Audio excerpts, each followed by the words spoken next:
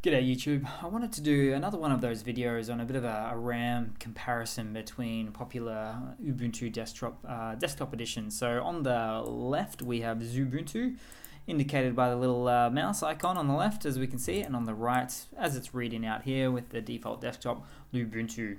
So Untitled 19.10. So let's have a quick look at the RAM differences. So this is on boot up, so there's nothing really running in the background except for a terminal here and there, and the main terminal of which is the htop. So have a quick look at the system resources on a refreshes on about a second basis there.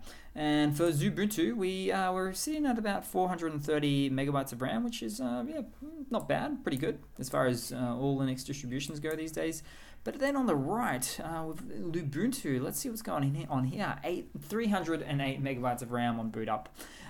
So not a great deal, sitting on the 300 mark, which is really fantastic. So greater for older PCs, things of that nature there.